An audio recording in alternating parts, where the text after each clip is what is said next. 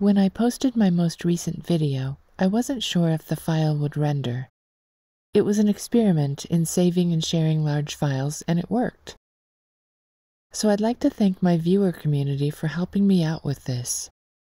I experienced major issues with my laptop a few months back, and several of you visited my Buy Me a Coffee link and sent me several coffees, which allowed me to pay the tech guy who figured out the problem, which is something I couldn't fit in the budget at the time because I'd been out of work for over a year. It's been a goal of mine to produce self-sustaining videos, and if you'd like to help me reach that goal, please visit my Buy Me a Coffee link in the description.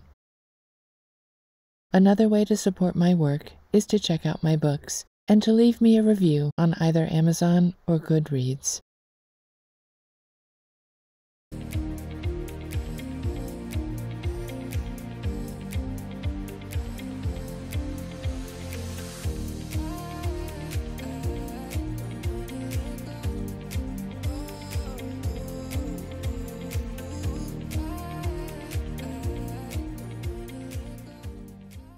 There was a popular internet meme a while back that loosely compared the sine waves of harmonic frequencies with the physical structure of a conch shell.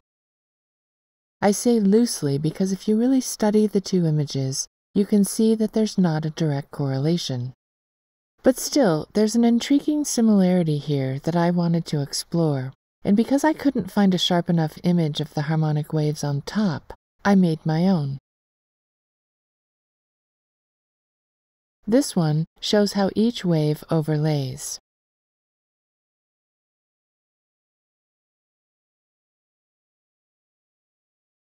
They start and end on the assumed mese or center line, and once they're all overlaid, you can see that the black waves all meet at the mese point on the mese line, marked with a black dot.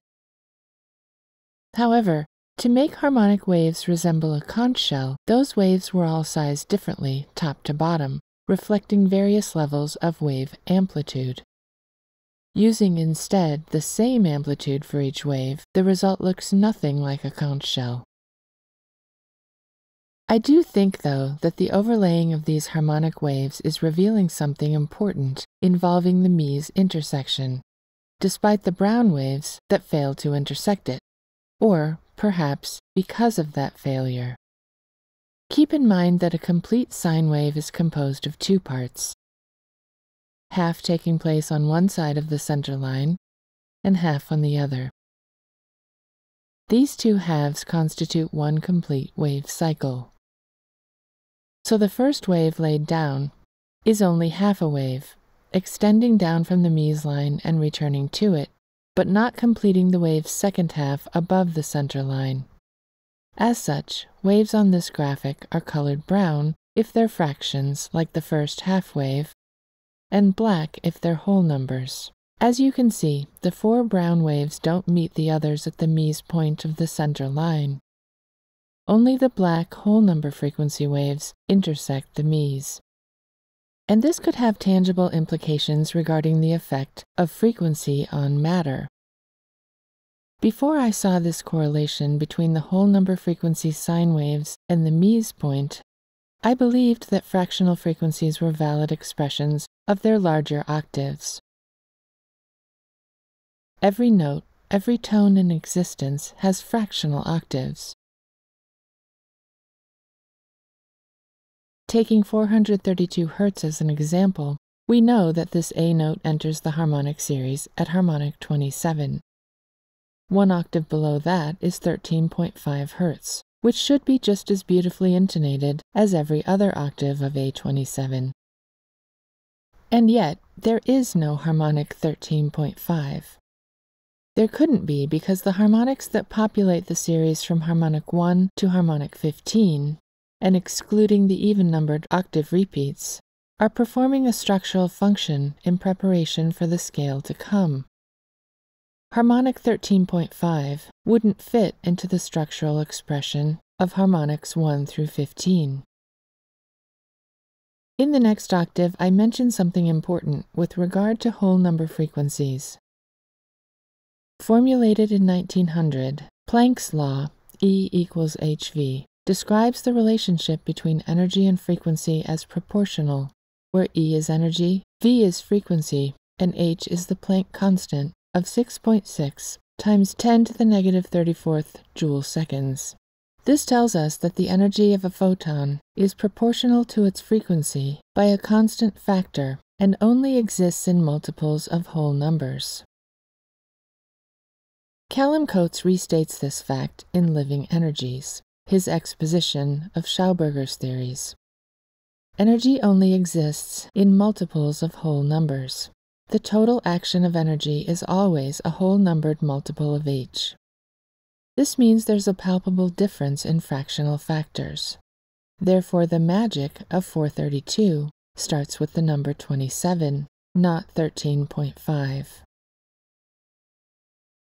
I created this graphic to show the overlap of the first 6 harmonics generated in the series. If you've read the next octave, you'll know that only odd-numbered harmonics represent new notes. Even-numbered harmonics are simply octave repeats of the previously generated odd-numbered harmonics. And I did stagger the levels of amplitude in order to separate these waves to see them more clearly. The one common point through which all these frequencies travel is the mese, and its importance can't be overstressed. Euclid calls mese the sound by which all other sounds are regulated, wrote Charles Burney in The General History of Music, published in 1776.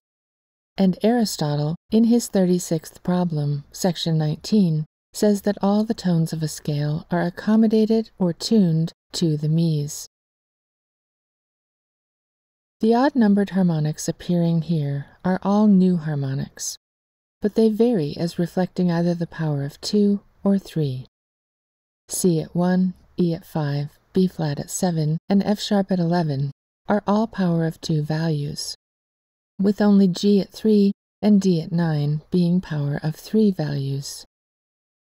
And yet, both powers exhibit this snapping to the grid that's regulated, even defined, by the mese.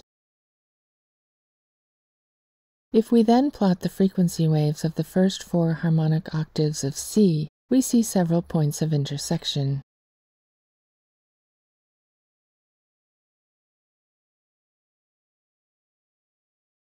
All 4 waves intersect the mese point, 3 waves at the quarter points, and 2 waves at the 8th points.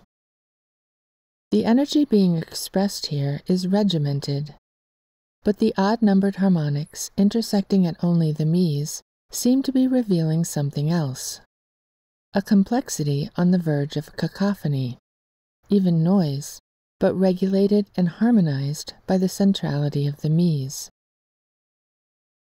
Octave intervals are musically uninteresting, with several points of intersection between waves. Music, though, requires more than octave intervals. It requires the varied, messy overlay of notes shown here. When these various notes ring at precise intervals, the effect can be both healing and cacophonous. A balance must be struck, and that seems to be the purpose of the mese that draws the frequency waves together, if only for a moment, belting them at the waist before sending them out again into the vagaries of harmony. Now imagine a set of equally tempered frequencies that lack the regulatory feature of the mese. Here I replaced the central dot with a thinner line to show that none of the waveforms of equal temperament actually intersect it. To show a clearer comparison, I reduced the line thickness on these graphs from 9 down to 2 points. This allows you to see that equal temperament frequencies not only avoid the mese, miss the meson, they also fail to harmonically overlay one another.